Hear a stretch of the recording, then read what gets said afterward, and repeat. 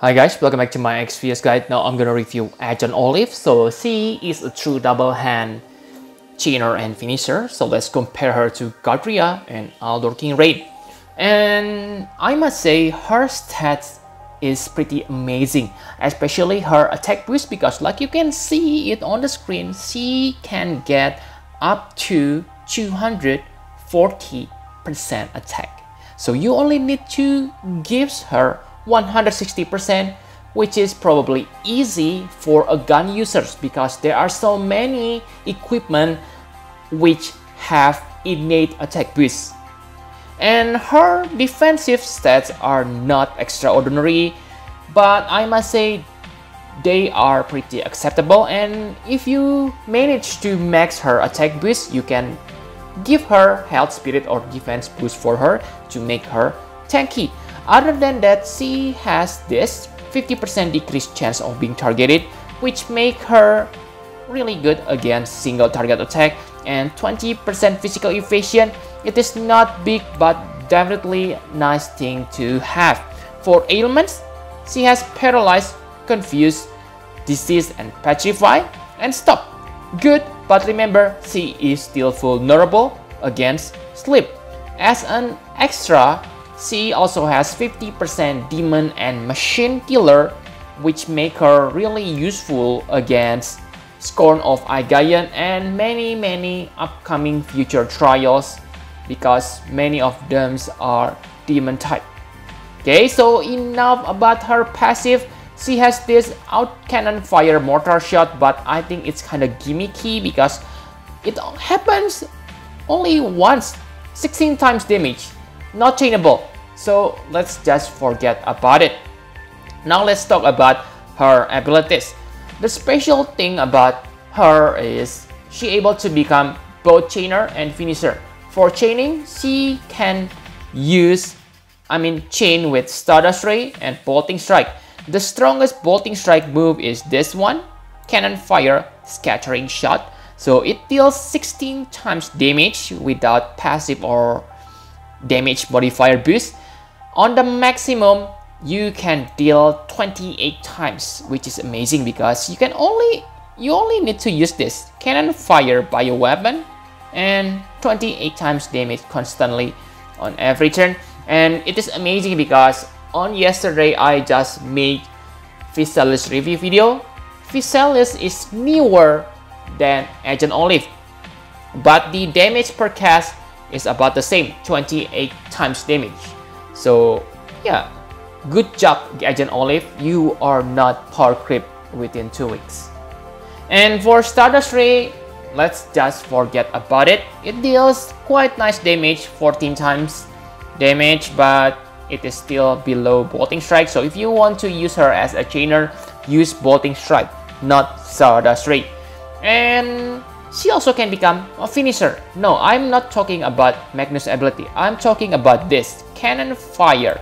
This deal 18 times damage, but with damage modifier boost from her passive and abilities, this skill gonna deal 26 times per cast. Whoa, that's pretty high because remember you can triple cast this. And yes, she also able to imbue herself with fire and dark element, which is really important for true double hand character because you can only equip one weapon. And as an extra, she also has this 75% machine and demon killer, so in total she has 125%. Combined with your Asper, wow, she will deal tons of damage against machine and demon. Very insane. And the best part about her is, I know you know it, is this Blackout. This is insanely insane, guys, because like you can see here, it deals 150 times damage. It is higher than Cartin Frenzied Rampage, and it is a finisher ability. So yes, you can input this easily on your chaining process. And with this 120% imperil, you're gonna deal 330 times damage on that turn. That's not counting the passive killer. If you fight machine or demon, wow, pretty darn amazing. Remember that she also able to break enemy defense 70%. So yeah, she is kind of self-sufficient, and her triple cast rapid blast is kind of, yeah, a fable, always a fable every time. And this 65% stop to all enemies gonna make her really good on the arena battle, unless the enemy have healer which resists against stop. But let's just give up if you fight that. Let's just not waste a time. The bad things is her Imperil is not spammable. This only usable once and only for one turn, and this is the only other Imperil she has. 100% fire and dark, but it only lasts for 3 turns, while the cooldown is 7 turns. So you probably need to search for other sources for Imperil. So I think that's all you need to know about her abilities. I must say that her limit burst is not special. It is basically a tool to unlock her triple cast. Okay, the extra damage is nice, but again, like I said, it is not chainable. So I must say 20 times damage without proper chaining is kind of low on today's standard. Okay, so enough about her abilities. Now let's talk about equipment. For equipment, it may be a little bit easy because she equipped two-handed gun. We have lots of two-handed gun. We have from Dressy Island and Nameless Gunner Jake. He's old character, so many veteran players probably already have his STMR. Okay, but the best is probably the Black Sparky. Okay, so yeah, it is good because it has high attack, but yeah, the LB damage boost may be not that useful because I don't think she is that great LB finishers, but yeah, it will be nice for her. For the rest, yeah, simply focus on the attack boost. So if you have Black Sparky, you already get 50% attack, power amplifier, Jensen Transcoat. If you have this piece of equipment, then you probably already reach maximum attack stats on this game, 400%. So that means you can equip her with other survivability things on her ability. You can give her Spirit Boost, Serena STMR, which give her fatal damage protection and other things. Okay, so basically she is really easy to gear even for newbie. That's one big plus for her. So enough about equipment. My conclusion, she is really great DPS character, but really, if you ask me, then yeah, she's great. I don't say she is bad, okay, but yeah, she's just another DPS you are gonna forget because her damage is not that great compared to the recent meta.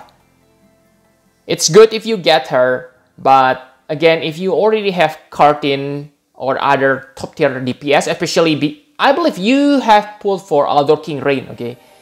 Because yeah, there are so many hypes when he was released, then I don't see any reason to pull for Agent Olive if you have Aldor King Rain. And yes, she has insane burst damage, okay? She deals insane damage, but once you have used Magnus ability and the enemies doesn't dead, it's not that, okay? I know it's so stupid because you should use that blackout to kill your enemy, okay? But let's just say the enemy still alive. That means Aldor King Rain will be better because you can still use his abilities throughout the battle. And yes, it's also very flexible, can become finisher and chainer, but I think you need to have an efficient party. So for example, I will give you a good party example if you use Agent Olive, is to have someone who can break and chain with Bolting Strike at the same time. And like you can guess, they are Tsukiko, Krilla. Those two are really good because yes, maybe the damage are not top tier, especially for Krilla, but they are really versatile. I mean, they are good breakers, so really slot efficient. And for using Blackout, I think you should use other roles. For this example, I use Seekheart and Sacred Shield Charlotte. Remember that they can chain auxiliary moves. And because Agent Olive is true double hand character, she doesn't need high chaining number because she cannot reach +6 times chain damage modifier. So that Blackout will be good combination with Seekheart and Sacred Shield Charlotte. And the rest you can use healer and buffer. But if you want to be more aggressive, then you can use Kartin or Eric as her chaining partner, because those two are really good bolting strike chainer. And especially Kartin, guys, because Kartin element is also dark, so good pair. But you need to search for other source of breaker. So for compared to Godria is still better chainer because she can chain with many families, and her quadcast is available more easily. Yeah, actually Agent Olive doesn't have quadcast. But the thing here is Godria is more flexible. 3 elements, extra support, buff, and recovery. And yes, not complicated. Okay, so I think that's all you need to know about Agent Olive. Really top tier DPS characters, but I don't think I need it. Okay, but congratulations if you have her. So yep, thank you very much for watching. Please hit the like button and subscribe to my channel for more Final Fantasy Prep XPS guide. Bye bye guys.